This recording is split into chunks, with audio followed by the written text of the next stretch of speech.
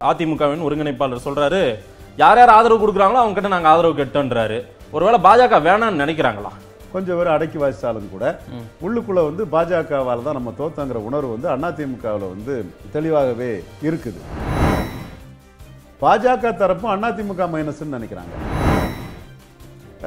இவர் கூட்டணி நம்ம எல்லாம் வந்து முழுமையான அரசியல் அறிவில்லாதவங்க பேசுவாங்க. பிஜேபிக்கு தலைவர் ஆகக்கூடிய ஒரு டீம் வந்து இதைத்தான் மேலிடத்துக்கு வந்து ரிப்போர்ட்டா கொடுத்துருக்காங்க. எனக்கு தெரிஞ்ச வரைக்கும் விக்கிரவாண்டி நாங்குநேரில் பாஜக ஆதரவு இல்லாமல் இருந்தால் 4 ஓட்டு கூட கிடைக்கும்னு நினைக்கிறாங்க. அசம்பிளியில் கூட்டணி வச்சதுனாலேயே கிறிஸ்தவ முஸ்லீம்கள் 13% வந்து ஜெயலலிதாவை காலி பண்ணிட்டாங்க. அதிமுக ஒன்றும் புதுச்சேரியில் பெரிய செல்வாக்கு இல்லை. அதிமுக தலைமையிலான ஜெயலலிதா காலத்திலே ஒன்றும் இல்லைங்க. ஜெயலலிதா காலத்திலே அதிமுக செல்வாக்கு இல்லைங்க. சும்மா நம்ம கரெக்டாக பேசணும். ஸ்டாலின் பாஜகவுக்கு லாபத்தை கொடுத்தா கிறிஸ்தவ முஸ்லீம் ஓட்டு போயிருங்கிறதுக்காக பேசாம இருக்கிறாரு. இந்த சூழ்நிலை எடப்பாடிக்கு நல்ல யோகமா இருக்குங்கிறத நம்ம மோடி எந்த அளவுக்கு உயர்ந்து போய் நிற்கிறாருங்கும் போது கூட அவர் பூணூல் அணிந்த இந்து உயர்ந்தவர்னா மற்றவங்க எல்லாம் தாழ்ந்த இந்த ஆர்எஸ்எஸ் பண்ணுதுன்னு அவர்களே அம்பேத்கரை ஏற்றுக்கொண்டு மாலை அணியக்கூடிய ஒரு சூழல் நாளைக்கு வரும். ஆதன் தமிழ் நேயர்களுக்கு வணக்கம். ரவீந்திரன் துரைசாமி பார்வையில் மீண்டும் உங்களை சந்திப்பதில் மிக்க மகிழ்ச்சி. இன்றைக்கு திரு ரவீந்திரன் துரைசாமி அவர்களிடம் கேட்டு பெறவிருப்பது நடக்க இருக்கின்ற நாங்குநேரி விக்கிரவாண்டி இடைத்தேர்தலுக்கான கூட்டணி கட்சி ஆதரவை அதிமுக வந்து பாமகவிடம் கேட்டுவிட்டது, தேமுதிகவிடம் கேட்டுவிட்டது, சமத்துவ மக்கள் கட்சி தலைவர் சரத்குமாரிடம் கேட்டுவிட்டது. ஆனால் பாஜகவிடம் இதுவரை ஆதரவு கேட்கவில்லை. பாஜக அதிமுக அந்த கூட்டணியில் விரிசல் ஏற்பட்டுள்ளதா அப்படின்னு கேட்டு தெரிஞ்சுப்போம். வணக்கம் திரு ரவீந்திரன் துரைசாமி சார். வணக்கம் மாதேஷ் சார். பாஜக அதிமுக கூட்டணியில் விரிசல் ஏற்பட்டது போலதான் தெரியுது சார். நீங்க எப்படி பாக்குறீங்க? நாங்குநேரி விக்கிரவாண்டி தேர்தல் அந்த கூட்டணி கட்சிகள் எல்லார்கிட்டையும் ஆதரவு கேட்டாங்க. பாமக கிட்ட கேட்டாச்சு, அதே மாதிரி தேமுதிக கிட்ட கேட்டாச்சு, சரத்குமார் கிட்ட கூட ஆதரவு கேட்டாங்க. ஆனா பாஜக கிட்ட ஆதரவு கேட்கல. திரு ஓபிஎஸ் அவர்கள் கட்சியின் ஒருங்கிணைப்பாளர், அதிமுகவின் ஒருங்கிணைப்பாளர் சொல்றாரு, யார் யார் ஆதரவு கொடுக்குறாங்களோ அவங்க கிட்ட நாங்க ஆதரவு கேட்டோன்றாரு. ஒருவேளை பாஜக வேணாம்னு நினைக்கிறாங்களா? சந்தர்ப்ப நிந்தர்ப்பம் காரணமாக ஏற்பட்டதுதான் பாஜக அதிமுக கூட்டணி. பாஜக வந்து அதிமுக வந்து ஊழல் கட்சிங்கிற மாதிரி தான் சொன்னாங்க. இன்டைரக்டாக அதுதான் சொன்னாங்க. திமுகவோட கூட்டணிக்கு முயற்சி பண்ணாங்க. நடிகர் ரஜினிகாந்த் பாராளுமன்றத்துக்கு முன்ன கட்சி ஆரம்பிப்பார், அவரோட கூட்டணி வைக்கலான்னு எதிர்பார்த்தாங்க.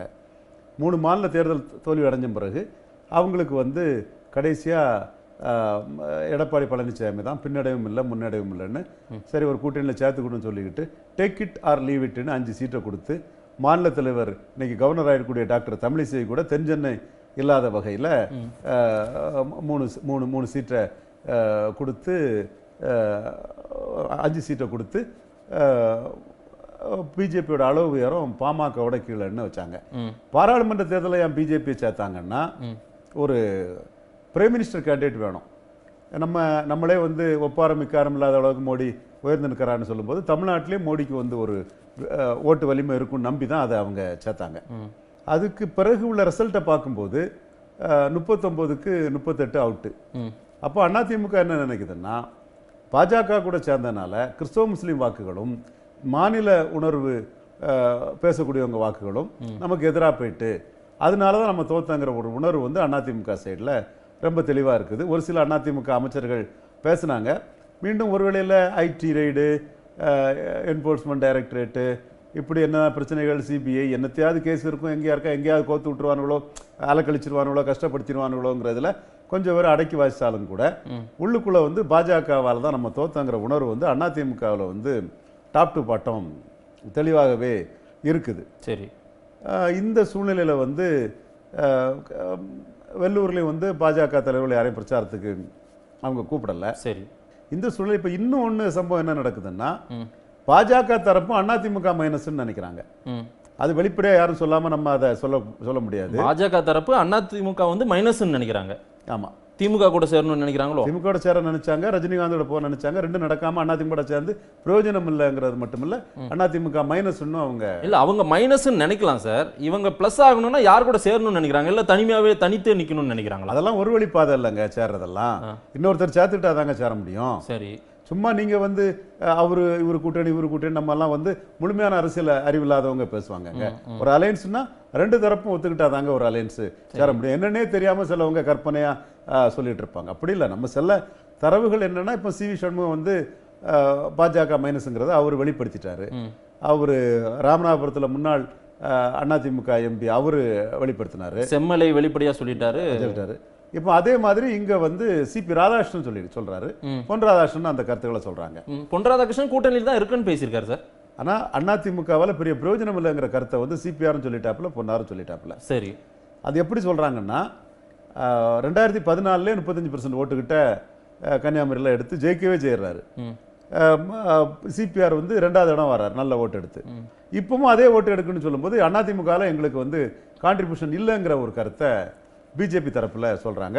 சரி, பிஜேபிக்கு தலைவர் ஆகக்கூடிய ஒரு டீம் வந்து இதைத்தான் மேலிடத்துக்கு வந்து ரிப்போர்ட்டா கொடுத்துருக்காங்க. எனக்கு தெரிஞ்ச வரையில் அதிமுக வேண்டாங்கிறதுல வந்து அவங்க என்ன ரிப்போர்ட் கொடுக்குறாங்கன்னா, நம்ம 2014 18% ஓட்டு எடுத்தோம், மோடிக்கு வந்து 2014 விட 19 ஓட்டு கூடி இருக்கு, நமக்கு ஓட்டு கூடி இருக்கு.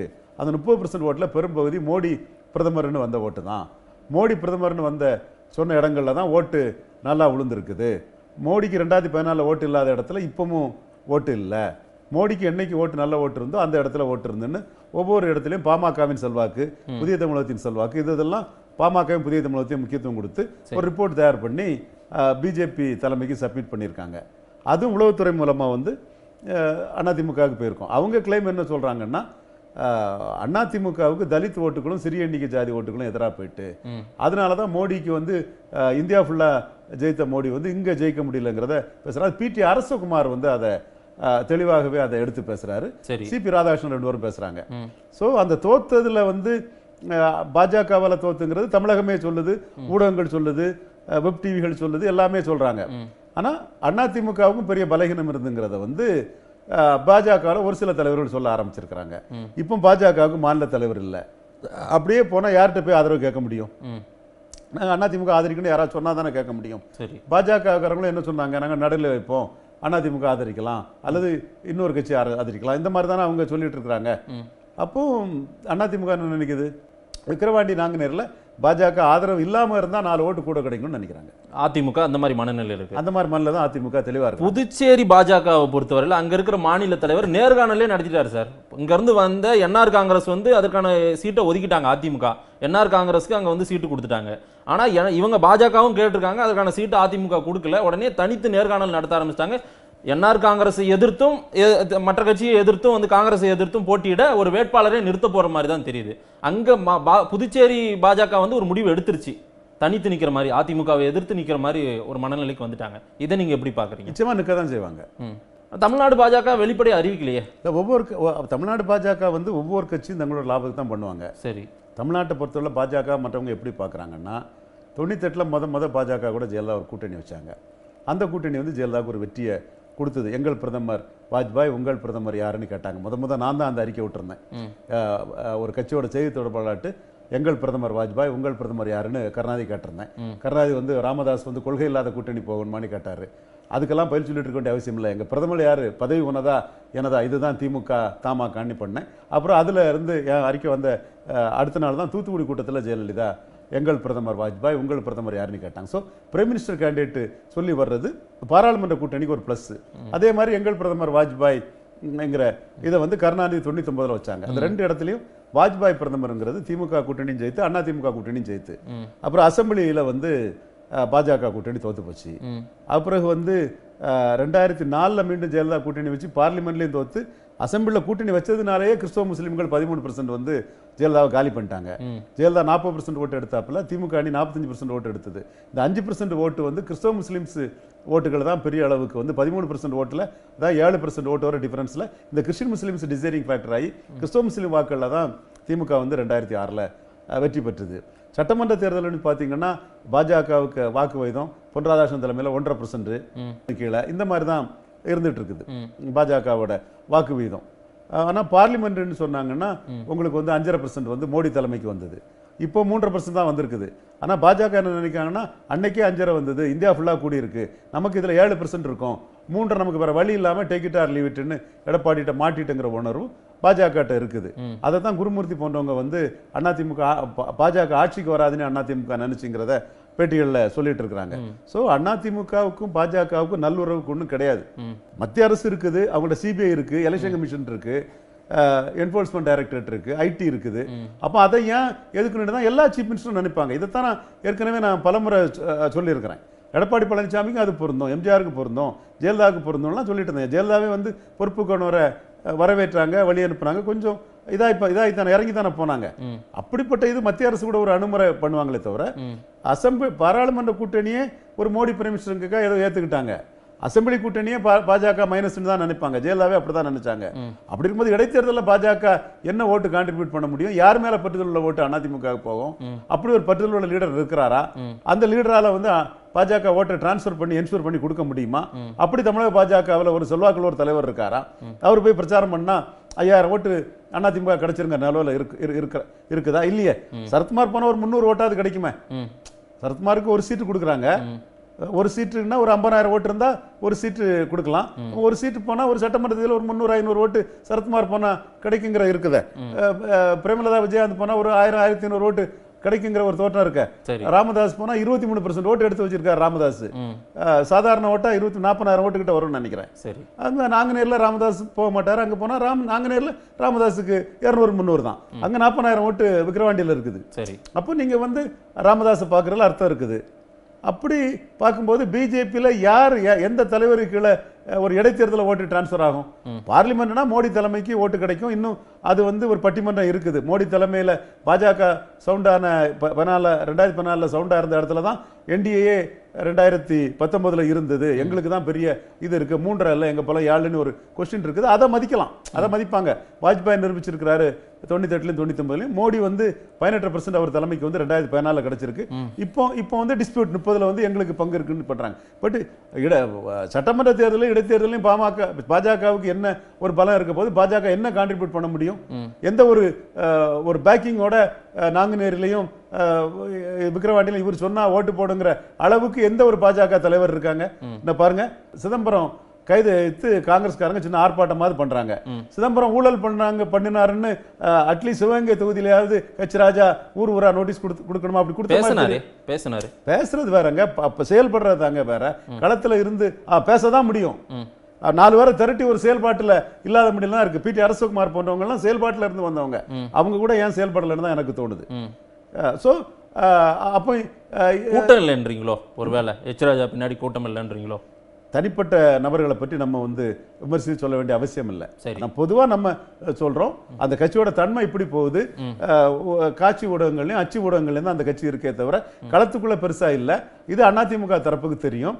அந்த கட்சியை மதிக்கக்கூடிய ஒரே ஆங்கிள் வந்து மோடி பிரைம் மினிஸ்டர்னா ஒரு ஓட்டு வரும். வாஜ்பாய் பிரைம் மினிஸ்டர்னு சொல்லி தான் ஜெயலலிதா, தோத்து போன ஜெயலலிதா, திராவிட இயக்கம் அது இதுலாம் சொல்லுவாங்க. பிராமணரான கன்னியகுப்த பிராமணரான வாஜ்பாயை சொல்லி தான் திமுக வந்து ஜெயலலிதா அவரே தோத்த நிலைமையிலையும் ப்ரொஜெக்ட் பண்ணி அடிச்சு இது பண்ணாங்க. தமிழக அரசியல் ஒரு பெரிய மாறுபட்ட ஒரு ட்ரெண்டை ஜெயலலிதா கொண்டு வந்தாங்க. பாஜகவையும் கூட்டணி வச்சு 98. அது தமிழக அரசியல் ஒரு புதிய பாதை, புதிய சிந்தனை. அதை ஜெயலலிதா பண்ணாங்க. அரசியலில் வந்து கன்சர்வேட்டிவா இப்படி தான் அரசியல் பண்ணணும்னு ஜெயலலிதாட்ட சுற்றி இருக்கவங்களே காங்கிரஸ் தான் சொல்லும்போது இல்லை பிஜேபின்னு கொண்டு வந்தாங்க. அந்த ஒரு கான்ட்ரிபியூஷனை வந்து 98 99 கொடுத்துருக்கு. 2014 மோடி கொடுத்துருக்கிறாரு. 19 மோடி கொடுத்துருக்கிறாருங்கிற ஒரு கிளைமை பிடி அரசகுமார், இவர் சிபி ராதாகிருஷ்ணன் போன்றவங்க வைக்கிறாங்க. இதுதான் பிஜேபியோட தமிழ்நாட்டோட ஒரு செல்லிங் மேட்ரு. இடைத்தேர்தலில் பிஜேபி ஓட்டை டிரான்ஸ்ஃபர் பண்ணிக்கணும்னு அதிமுக நினைக்கல. இல்ல, அரசகுமாரை பத்தி நீங்களே பல இடங்களை கோட் பண்றதுனால சொல்ற ஒரு தொலைக்காட்சி விவாதத்தில் அரசகுமார் பேசுறாரு, வெளிப்படையா சொல்றாரு இதற்கான விளைவுகளை அவங்க நிச்சயமா அதிமுக எதிர்கொள்ளும் அப்படின்றாரு. என்ன மிரட்டுறாரா? இல்ல ஆளுங்கட்சியா இருக்கக்கூடியவங்க அந்த பாணியில பேசத்தான் செய்வாங்க. அது நம்ம பொறுத்திருந்து தான் பார்க்க முடியும். சரி, அவங்க புறக்கணிச்சிட்டாங்க சார். பாஜக, தமிழக பாஜகவை ஏறக்குறைய அதிமுக புறக்கணிச்ச மாதிரி தான் தெரியுது. அதுதானே நானும் இப்ப சொல்றேங்க. வாக்கு வலிமை இருந்தா தானங்க பாராளுமன்றத்தில் வாக்கு வலிமை, மோடி பிரைம் மினிஸ்டருக்கு வாக்கு வலிமை வரும். அதுக்காக கடைசியா சேர்ந்துக்கிட்டாங்க. வாஜ்பாய் 2 தடவை ஜெயித்து கொடுத்துருக்கிறாரு. ஒருக்கா அவர் தலைமையில் அதிமுகவும் ஒரு தடவை திமுகவும் ஜெயித்து கொடுத்துருக்கிறாரு. சட்டமன்றத்தில் 2001 பாஜகவோட கூட்டணி சேர்ந்ததுனால தான் திமுக தோல்விக்கு ஒரு அச்சாரம் ஆகி போச்சு. 2004 பாராளுமன்ற கூட்டணி வச்சதுனால 2006 ஜெயலலிதாவை சிறுபான்மையர் குறி வச்சு தோக்கடிச்சாங்கன்னு சொல்லும்போது பாஜகவை சேர்த்தா சட்டமன்ற தேர்தலாம் அவங்களுக்கு வந்து கடைசியா சட்டமன்ற தேர்தல் என்ன கிடைச்சி 2.25% ஓட்டு டாக்டர் தமிழிசை தலைமையில் சட்டமன்றத்தில் கிடைச்சது. வரக்கூடிய ஓட்டும் வந்து சரியா வராது. அதுக்கு இழப்பு வந்து எதிர் ஓட்டு வந்து எதிரணிக்கு அப்படியே கன்சால்டேட் ஆயிருங்கிற ஒரு தோற்றம் தமிழ்நாட்டில் இருக்குங்கும் போது அதிமுக வந்து பாஜக விட்டு அந்த தேர்தல் இதில் வந்து பாஜகவோட மைனஸ் தனக்கு வராமல் இருக்கணுங்கிறதுக்காக அதிமுக வந்து அதற்கான ஆயத்த வேலைகளையும் செய்துக்கிட்டு தான் இருக்கிறாங்க. சார், திமுகவை பொறுத்த வரைக்கும் பாஜக எதிர்ப்பு மனநிலையிலேயே வாக்குகளை பெற்றுவிடலாம் அப்படின்ற மனநிலையில, பாஜகவை எதிர்ப்பு மனநிலையிலேயே அவங்க வந்து வாக்கு கேட்கறதா நீங்க பாக்குறீங்களா? இந்த தேர்தலில் அதை தான் பண்ண போறாங்க. நிச்சயமா. ஏன்னா இப்ப பாஜகவையும் ஒதுக்கிட்டாங்க அதிமுக, அப்படிதான் தெரியுது. ஏன்னா அவங்க கிட்ட ஆதரவு கேட்கல. ஒதுக்கிட்டன்ற வார்த்தை பெருசா கூட தெரியலாம், ஆதரவு கேட்கல. ஆதரவு கேட்கலன்னு சொன்னா கூட அவங்க ஒரு பெரிய சக்திங்கிற மாதிரியோ அவங்கள லாபம் இருக்குங்கிற மாதிரியோ நினைக்கல. ஒருவேளை நஷ்டம் வந்துடும் கூட அச்சம் கூட அதிமுகவுக்கு இருக்கலாம். திமுக பொறுத்தவரை ஆன்டி பிஜேபி வந்து ஒரு பிரின்சிபல் பொலிட்டிஷியனாக வந்து திமுக செய்து. அதிமுக ஆன்டி பிஜேபியை பிரின்சிபல் பொலிட்டிஷியனாக செய்யலை. கொஞ்சம் ப்ரோ ஹிந்துவாட்டு தான் பண்ணோம். ப்ரோ பிஜேபி டைலாக்கெல்லாம் இருக்கும்.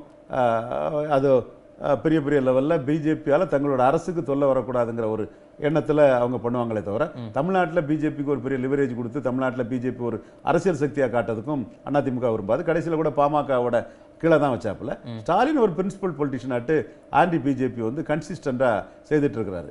ஆன்டி பிஜேபியில் வந்து ஸ்டாலின் இவ்வளவு செய்தா போதும். நம்ம ஸ்டாலினை வந்து பிஜேபிக்கு ஆதரவாக போறாருலாம் குறை சொல்றது ஒன்றும் பெரிய அர்த்தம் இல்லை. பிஜேபிக்கு எதிராக இன்னொருத்தர் ஸ்டாலினோட வேகமாக இருந்து ஸ்டாலின் வந்து சரியா இல்லைன்னு சொன்னால் அது ஒரு மேட்ரு. அப்போ தினகரன் வந்து இன்னைக்கு ஒரு 15% ஓட்டு எடுத்து நின்றுட்டு ஆன்டி பிஜேபி பண்ணும்போது ஸ்டாலின் ஆன்டி பிஜேபி போதாதுன்னா அது ஒரு மேட்ரு. ஸ்டாலின் அதை பற்றி கவலைப்படணும். தினகரன் வந்து அன்னைக்கு ஒரு சபார்டினேட் ஃபோர்ஸ், ஒரு டிசைடிங் ஃபோர்ஸுங்கிற அளவுக்கு இருக்காரே தவிர ஒரு பிரின்சிபல் ஃபோர்ஸுங்கிற அளவுக்கு ஆர்கனரில் வெற்றி பெற்ற மாதிரி இல்லாதது வந்து ஸ்டாலின் இந்த அளவுக்கு ஏற்றாலே போதும். என்றாலும் அவருக்குள்ள ஒரு பிரின்சிபல் பொலிட்டிஷனாக ஸ்டாலின் வந்து பாஜகவை ஏற்றுட்டு தான் இருக்கிறார். அதில் மாறுபட்ட கருத்து நாம சொல்றது வந்து ஒரு நியாயமான பார்வையா இருக்காது. நான் ஏற்கனவே கேட்ட கேள்வியை மறுபடியும் திரும்ப உங்ககிட்ட பதில் வாங்கணும்னு நினைக்கிறேன் சார். புதுச்சேரி பாஜக வேட்பாளரை நேர்காணல் பண்ண ஆரம்பிச்சிட்டாங்க. இப்போ அதிமுகவை எதிர்த்து வேட்பாளர் நிறுத்துறாங்க. இது அதிமுக எப்படி எதிர்கொள்ள போகுது? அதிமுக என்ன பண்ண போறாங்க? புதுச்சேரியில் வந்து அதிமுக எதிர்த்துல என்ஆர் காங்கிரஸ் எதிர்த்து நிற்கிறாங்க. என்ஆர் காங்கிரஸ் அதிமுக கூட்டணி இல்ல. அதிமுக கொடுத்த சீட்டு தான் என்ஆர் காங்கிரஸ் நிக்க போகுது. அதிமுக ஒன்றும் புதுச்சேரியில் பெரிய செல்வாக்கு இல்லை. அதிமுக தலைமையிலான ஜெயலலிதா காலத்திலே ஒன்றும் இல்லைங்க. ஜெயலலிதா காலத்திலே அதிமுக செல்வாக்கு இல்லைங்க. சும்மா நம்ம கரெக்டா பேசணும். சரி, ரங்கசாமி யார்கிட்ட வந்து இது வாங்கினாரு? யார் செல்வாக்கு? ரங்கசாமிக்கு அதிக செல்வாக்கா, ஜெயலலிதாவுக்கு அதிக செல்வாக்கா? சரி, யாருக்கு அதிக செல்வாக்கு? அந்த சீட்டு கொடுத்தது இங்க அபய் சண்முகம் சாலையில தான் கொடுத்தாங்க. சீட் யார்? அதிமுக பெரிய கட்சி இந்தியாவில், அந்த மரியாதைக்கு பண்ணுவாங்களே தவிர, திமுக பெரிய கட்சி அந்த மரியாதைக்கு நாராயணசாமி பண்ணுவாரே தவிர, நாராயணசாமி ரங்கசாமி போட்டியில் ஸ்டாலின் தேவை. நாராயணசாமி தான் பெரிய ஆளு. ரங்கசாமி நாராயணசாமி போட்டியில் ஜெயலலிதா தேவை. ரங்கசாமி தான் பெரிய ஆளு. இப்போ வந்து என்ஆர் காங்கிரஸ் ரங்கசாமி எதிர்த்து தான் பாஜக வேட்பாளர் நிறுத்த போறாங்க. நேர்காணல் நடந்துட்டு இருக்கு. புதுச்சேரியை பொறுத்த அளவுல அதிமுக வந்து அங்க உள்ள பவர்ஃபுல்லான ரங்கசாமிக்கு வந்து சப்போர்ட் பண்ணிட்டாங்க. சரி, ஆன்டி காங்கிரஸ்ல இருக்கிறாங்க. ஆனா ப்ரோ பிஜேபி ஆட்டு பிஜேபியோட சேர்ந்து அந்த களத்தை அவங்க அந்த களத்துக்குள்ள இறங்குறதுக்கு அவர் தயாரா இல்லை. செல்வாக்குள்ள ரங்கசாமிக்கு ரெண்டாவது இடமோ முதல் இடமோ வர வாய்ப்புள்ள ரங்கசாமிக்கு அவங்க ஆதரவு கொடுத்துட்றாங்க. சரி, பிஜேபி தனக்கு ஒரு ஸ்பேஸை வந்து புதுச்சேரியில் உருவாக்க பார்க்குது. அதுக்கு ஏன் அதிமுக ஹெல்ப் பண்ணணும்? எங்க கர்நாடகா எலெக்ஷன்ல அதிமுக பாஜக ஆதரிக்கவா செய்யுது? இல்ல. சரி, அவங்க கேண்டிடேட் தானே போட்டாங்க. சரி, ஆர்கே நகர்ல அதிமுக பாஜக கூட்டணியாட்டா இருந்தாங்க. இல்ல. சரி, 2019 பாராளுமன்ற கூட்டணி இல்ல சார். ஆர்கே நகர் இது வந்து அதிமுக திமுகவை எதிர்த்து திராவிட கட்சியை வீழ்த்தணும்னு சொன்னவங்க இவங்க. 2019 மட்டும்தான் பாராளுமன்றத்தில் பாஜக அதிமுக வந்து ஒரு அணியா நின்னாங்க. மற்றபடி பாஜக அதிமுகவுக்குள்ள நல்லுறவெல்லாம் இருக்குதுன்னு நம்ம ஒன்றும் சொல்றக்கூடிய அளவுக்கு எந்த ஒரு உதாரணமும் இல்லை. மத்திய அரசு சில இஷ்யூக்கள்ல எதுக்கலங்கிறதுக்காக மத்திய அரசுக்கு டம்மி அரசு, ஜால்ரா அரசுங்கிற மாதிரி விமர்சனங்களை வைக்கிறாங்களே தவிர மத்திய அரசு வந்து எந்த சீஃப் மினிஸ்டரும் வந்து ஒன்றும் பெருசா தமிழ்நாட்டில் எதிர்க்கல. அதை வந்து வேணா ஒரு தனி விவாதமாக கூட வைக்கலாம். இவங்க வந்து மற்றவங்களாவது ஓட்டு போட்டு வந்த சீஃப் மினிஸ்டர், ஓட்டு போடாம வந்த சீஃப் மினிஸ்டர் எப்படி எதிர்ப்பாங்க நம்ம எதிர்பார்க்க முடியும்? சரி, அப்ப நீங்க மாஸ் லீடர்னு ஜெயலலிதாவே எதுக்கல, மாஸ் லீடரான கருணாநிதியே எதுக்கல. இவங்க மாஸ் லீடருங்க அந்தஸ்து பெறாம ஒரு ராஜதந்திரியா வந்து ஒரு கவர்மெண்ட்டை கொண்டு போயிட்டு கூடிய எடப்பாடி எப்படி எதிர்பார்க்க முடியும்? ஆனா அரசியல் ரீதியாட்டு வந்து அரசியல் கணக்குல பாஜகவால நம்ம நஷ்டம் வரக்கூடாது, நம்ம வந்து பாஜகவை பயன்படுத்திக்கமே தவிர பாஜகவுக்கு நம்ம பயன்படக்கூடாதுன்னு நம்ம நினைக்கிறோம். அவங்க தெளிவா போறாங்க. இது எல்லா பாஜக தலைவர்களுக்கும் தெரியாது. அரசகுமார், சிபிஆர் போன்றவங்க வந்து களத்தில் இருந்து வந்த ஒரு அரசியல் தலைவர், அவங்களுக்கு உண்மை தெரியுது. மற்ற அரசியல் பாஜக தலைவர்களுக்கு தெரியல. இப்போ அவங்களுக்கும் கொஞ்சம் யோசிச்சு பார்த்தா இப்போ அவங்களுக்கும் அதிமுக அவங்களை எப்படி ட்ரீட் பண்ணுங்கிறத மற்றவங்களுக்கும் இப்போ அது உரைக்கும். இல்ல என்னுடைய கேள்வி என்னன்னா, மத்திய பாஜக மத்திய மோடியோட உறவா இருப்பாரு எடப்பாடி, ஆனா தமிழக பாஜகவை கூட கூட்டணியில் சேர்த்துக்க மாட்டாங்க, ஆதரவு கேட்க மாட்டாங்க. பாஜக தலைவர் மோடியோட எங்கெங்க உறவு? மத்திய அரசு கூட இவங்க வந்து இணக்கமா இருக்காங்க அவ்வளவுதான். பாஜக மத்திய பாஜக என்னங்க கிடைச்சிட்டு தமிழ்நாட்டுல? சரி, அது கூட்டணியில பன்னீர்செல்வம் ஒரு சீட்டு ஜெயித்தார், மகன் ஒரு சீட் ஜெயித்தாப்புல. அதுல பாஜக மோடி காலில் விழுந்து அந்த சீட்டை ஜெயித்தாங்கிறத பாஜக வந்து ஒரு பெருமைப்பட்டுக்கலாம். அது பாஜக கூட இல்ல, மோடி சரி, மோடி பாஜக பிரதமர், பாஜக அதுல பெருமைப்பட்டுக்கலாம். வேற என்னங்க பாஜகவுக்கு அதிமுக இதா இருக்குது? ஒண்ணும் இல்லையா? கழிஞ்ச இடம் வந்து என்டிஏ வந்து 3 சீட்டு ஜெயித்தாங்க. பாண்டிச்சேரி 1, டாக்டர் ராமதாஸோட சன் அன்புமணி ராமதாஸ் 1, கன்னியாகுமரியோட 3 ஜெயித்து. இந்த இடம் வந்து என்டிஏல பிஜேபிக்கு ஒண்ணுமே இல்லை, அதுவும் ஒரு சீட்டாட்டு போயிட்டா என்டிஏல. அப்போ ஒரு அதிமுக இல்லாமலே 3 சீட்டு பாண்டிச்சேரியிலும் தமிழ்நாட்டிலும் ஜெயித்தவங்க அதிமுக வச்சு என்டிஏ வந்து ஒரு சீட்டு தான், அந்த அதிமுக தான் ஜெயிக்கணும்னு சொல்லும்போது பிஜேபிக்கு என்னங்க லாபம்? அது அவங்களுக்கு தெரியாதா? இல்ல என்னுடைய கேள்விக்கு இன்னும் புரிதலோட நான் மக்களுக்கு வந்து கொடுக்கணும்னு நினைக்கிறேன் சார். அதாவது வேலூர் தேர்தலையும் பாஜக தலைவர்களை பிரச்சாரத்துக்கு அழைக்கல, இப்ப நாங்குநேரி விக்கிரவாண்டிக்கு ஆதரவே கேட்கல. இதை மத்திய பாஜக கூட்டணியில் இருக்கிற அதிமுக கூட்டணியில் இருக்கிற மத்திய பாஜக எப்படி எடுத்துக்கும்? தமிழ்நாடு பாஜகவை அவங்க கண்டுக்கவே இல்லை அப்படின்னா என்ன நினைப்பாங்க மத்திய பாஜக? நிச்சயமா மத்திய பாஜக வந்து அதிமுக எதிராக போகணுங்கிற எண்ணம் பலருக்கும் அது இருக்குது. அதுல வந்து எதிராக போறதுல என்ன லாபங்கிற எண்ணமும் பாஜகவுக்கு இருக்கலாம். கூட்டணி இருக்கிறதுலயும் லாபம் இல்லை, ஒன்றும் இல்லையே, கிடைக்கலையே, ஒரு சீட்டு கூட வரலையே. அப்படி இருக்கும்போது வந்து 30% ஓட்டு தான் வந்தது, ஒரு சீட்டு கூட வரலங்கும் போது அதிமுக சேர்ந்தும் பாஜகவுக்கு லாபம் இல்லை. எதிராக போனாலும் ஏதாவது ஸ்டாலின் ஒரு லாபத்தை கொடுக்க மாட்டாரான்னு தான் பாஜக வந்து ஸ்டாலின் சைடு, ஸ்டாலினுக்கு பின்னாடி தான் நிறைய பாஜக தலைவர்கள் ஓடி ஓடி உழைச்சாங்க. ஸ்டாலின் வந்து பாஜகவோட கூட்டணி சேர்ந்தா அது கிறிஸ்தவ முஸ்லீம் ஓட்டை சாப்பிட்டுருமோன்னு ஸ்டாலினும் அதை கொடுக்கல. ஆக இந்த சூழ்நிலை வந்து எடப்பாடிக்கு ரொம்ப தோதா இருக்குது. அரசு வந்து ரொம்ப சுமூத்தா ரன் பண்ணதுக்கு ஒரு வாய்ப்பான வசதியாட்டு இருந்துட்டு. இப்போ ஸ்டாலின் வந்து பாஜக ஒரு முக்கியத்துவம் கொடுத்து நான் உங்களுக்கு ராஜ்யசபா தர்றேன் அல்லது அடுத்த ஆள் கூட்டணி வச்சுக்கலாம் அந்த மாதிரி ஒரு மூவ் எடுத்து ஒரு லாபம் கிடைக்கும்னா அந்த லாபத்துக்காக பல ஸ்டேட்டுகள்லையும் பல வேலைகளை பாஜக செய்யற மாதிரி இங்கே அதிமுக எதிராக சில வேலைகளை செய்வாங்க. லாபம் இல்லாம ஒரு கட்சி தலைமை ஒன்றும் செய்யாதுங்கிறனால பாஜக அந்த இதுல ஸ்டாலின் அது மாதிரி ஒரு ஆசை அபிலாஷில இருக்கிற மாதிரி உங்களுக்கு ஏதாவது தெரியுது? அவர் தோற்றம் நிச்சயமா தெரியல. ஸ்டாலின் பிரின்சிபல் பொலிட்டிஷியனா இருக்கிறாரு, பாஜக வேண்டாமே வேண்டாங்கிற இந்த விவாதமே தேவையில்லை சார். இந்த வார்த்தை நீங்க சொல்றதெல்லாம் விவாதம் தேவையில்லை. நம்ம விவாதம்னா அந்த யூகம் தானே. பாஜகவுக்கு ஸ்டாலின் லாபம் கொடுப்பாருன்னா அதிமுக எதிராக போகும். சரி, ஸ்டாலின் பாஜகவுக்கு லாபத்தை கொடுத்தா கிறிஸ்தவ முஸ்லீம் ஓட்டு போயிருங்கிறதுக்காக பேசாம இருக்கிறாரு. இந்த சூழ்நிலை எடப்பாடிக்கு நல்ல யோகமா இருக்குங்கிறத நம்ம சொல்லித்தானே பதிவு பண்ணித்தானே ஆகணும். நான் ஏன்னா எதிர் எடப்பாடியார் எலெக்ஷன் சொன்னவன், இந்த கவர்மெண்ட் ஸ்டாலின் கவிழ்த்து விட மாட்டாருன்னு சொன்னவன். அப்போ அந்த கவர்மெண்ட் வந்து ஃபுல் டேர்ம் ரன் ஆகி போகுதுன்னா ரவீந்திரன் துரைசாமி சொன்னாருங்கிற கிரெடிட்டை நான் எடுக்க தானே செய்ய முடியும். சரி, நான் மேக்சிமம் நான் சொல்றது சரியா வரும்னு சொல்லும்போது இது சரியா வந்துட்டுங்கிறத நம்ம சொல்லத்தானே செய்வோம். இவர் உதயநிதி ஸ்டாலின் வந்து கேண்டிடேட்டா வர மாட்டாரு, பப்ளிசிட்டிக்கு தான் சொன்னோம், சரியா வந்துட்டு. நாங்குநேரிய வந்து திமுக தான் நிற்கும்னு சொன்னோம், தப்பா போயிட்டு. அது வந்து ஏன் தப்பா போச்சுன்னா ஸ்டாலினுக்கு யாரையோ கண்டு ஒரு அச்சம் இருக்குங்கிறதே நம்ம அந்த இடத்துல உணர்றோம். ஸோ ஆக இந்த அரசியல் சூழ்நிலையில எந்த தலைவர்கள் ஏன் பண்றாங்க, எதுக்கு பண்றாங்கிறத மக்கள் மத்தியில நம்ம பதிவு பண்ணதுக்கு நம்ம கடமை இருக்குது இல்லையா? சரி, ஒரு இடைத்தேர்தல் நடக்க போற 2 தொகுதி இடைத்தேர்தலுக்கு அதிமுக கூட்டணியில் அதிமுக பாஜக கூட்டணியில் விரிசலான்னு கேட்டிருந்தேன். நீங்க பேசுனது வச்சு என்னால என்ன புரிஞ்சுக்க முடியுதுன்னா மக்கள்கிட்ட கொண்டு போய் கொடுக்குற மாதிரி அதிமுகவை சேர்த்துக்கிறதுல பாஜகவுக்கும் விருப்பம் இல்லை, பாஜகவை சேர்த்துக்கிறதுல அதிமுகவுக்கும் விருப்பம் இல்லை. ரெண்டு ஒருத்தருக்கு ஒருத்தர் லாபம் இல்லாத நிலைமை தானே. பொது 2 பேருமே நீ வேணா நான் வேணான்னு ஒரு போட்டி இதுலதான் மனநிலையில் இருக்காங்க. 2 பேருக்குமே லாபம் இல்லாத நிலைமை தானே இருக்குது. இது பாஜகவில் தான் தோத்தங்கிறத அதிமுக சொல்லிட்டு, அதிமுகவுக்கு என்ன பலகீனம்ங்கிறத அமித்ஷா வந்து அதனால பாசிட்டிவ் சோசியல் ஜஸ்டிஸ் பார்க்கக்கூடிய அமித்ஷா வந்து புள்ளி உரத்தோட எடுத்து வச்சிருக்காருன்னு தான் சொல்றாங்க பாஜகவில் உள்ளவங்க. ஆனா அதை வெளிப்படுத்தாத வரை நம்ம அதை சொல்ல வேண்டிய அவசியம் இல்லைல்ல. அதிமுகவோட மைனஸ் தங்களை அடிச்சதுங்கிறத சொல்றாங்க, எனக்கு தெரியுது, பேசுறாங்க. இன்னொரு நிகழ்ச்சியில் அதை தெளிவா பேசுறேன். பார்க்கலாம் சார். அடுத்து நாங்குநேரி தொகுதி இடைத்தேர்தல் விவாதம் தான் நிறைய நடக்க போகுது. பாஜக என்ன நிலைப்பாடு எடுக்க போகுது, என்ன மாதிரி பயணிக்க போகுது அப்படின்றதையும் பார்க்கலாம். நன்றி திரு ரவீந்திரன் துரைசாமி சார். நன்றி மாதேஷ். நன்றி நேயர்களே, மீண்டும் ஒரு ரவீந்திரன் துரைசாமி பார்வையில் சந்திப்போம். நன்றி, வணக்கம்.